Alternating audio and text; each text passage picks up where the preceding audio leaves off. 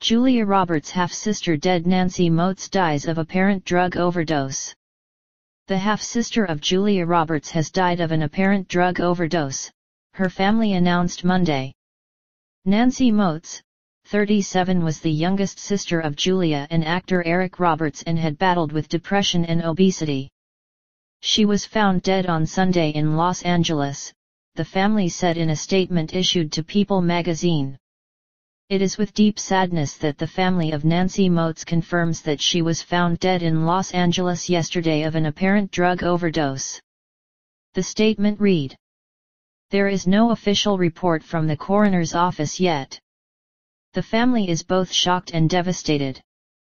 Last August, Motes described her battle with obesity and depression in an interview, saying she always felt like an embarrassment to Julia because of her weight.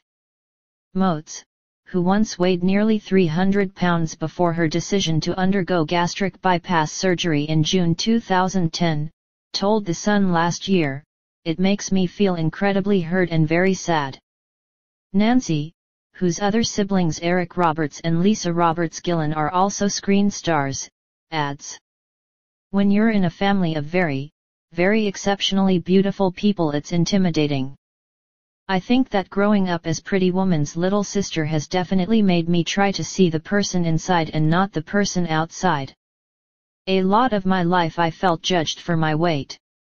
Nancy said Julia wasn't supportive of her battle with obesity. "When I was in high school and she was an adult, she would just let me know that I was definitely overweight. She would make it quite clear to me, and in a not-so-nice manner." After Nancy finished school, she followed her sister to Hollywood in 1995 with dreams of becoming a star herself. But she claims she did not find Julia, who has a different father, supportive. She says, "Julia did not want to see me go down that path, mostly because I was overweight. My weight has fluctuated my entire life. So I just got a lot of criticism from Julia, which was very discouraging for me. I did a lot of auditioning, a lot of waitressing, then really could not afford the cost of living, so I went back to Georgia and focused on doing more things in theater."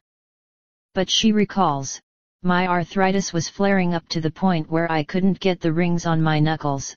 I was gaining weight like crazy. I was in an enormous amount of physical pain and just miserable, which led into the talk of the bariatric surgery." Nancy had been living with John Dilbeck and the couple planned to marry in May. Nancy added she was not sure if Julia would be at her wedding, explaining, "It's a work in progress, it's not going to be fixed overnight. Nor do I think it's going to be fixed by me just getting skinny. My family love each other fiercely, we're really not different from any other family. I love Julia absolutely, and I have no doubt she loves me." She says, "I want to be known as more than Julia Roberts' fat little sister." Motes' family confirmed she was found dead in Los Angeles on Sunday, February 9, though the exact circumstances of her death have yet to be released.